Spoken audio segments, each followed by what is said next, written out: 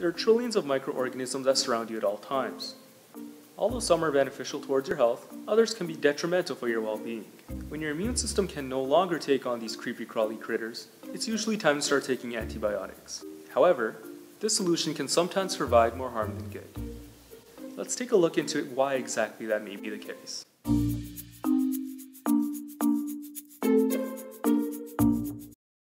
The World Health Organization has come out and stated that antibiotic resistance is a massive threat to global health, food security, and childhood development. However, these creepy critters are heavily underrepresented in the media. You would think an issue like this would be plastered all over the news. In reality, this issue is merely a second thought to most political leaders around the globe. In fact, under the Trump administration, the United States government has significantly reduced funding to combat antibiotic resistance.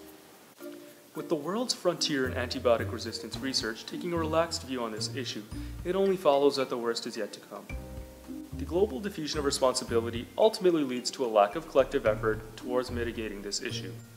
Considering that in the US alone, antibiotic resistance leads to 2 million healthcare-associated infections and 99,000 deaths per year, this issue really needs to gain more exposure within the media.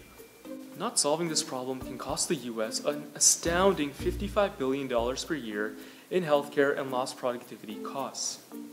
Not even a small loan of $1 million will fix this problem. Antibiotic resistance is a natural phenomenon. However, it is being accelerated through the overuse and misuse of these drugs. Each organism has its own set of DNA.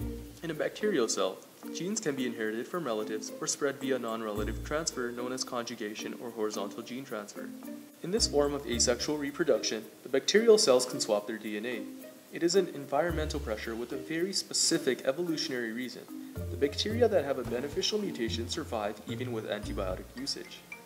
Mutations arise randomly from mistakes in replication or exogenous sources such as UV rays, extreme pHs, and high temperatures. These bacteria will obviously live longer, increasing their likelihood of reproduction. They will then pass these traits down to their offspring, to whom will be the fully resistant generation. The bacteria that became resistant through conjugation and mutations now have an overwhelming number of resources and nutrients, and therefore begin to flourish. Antibiotics kill bacteria that don't have favorable mutations in the meantime. However, the remaining resistant pathogens are difficult to treat and thus require alternative medications or higher doses, fueling the resistance fire. If a bacterium carries several resistant genes, they are then considered superbugs. Antibiotic resistance has the ability to absolutely wreak havoc on society.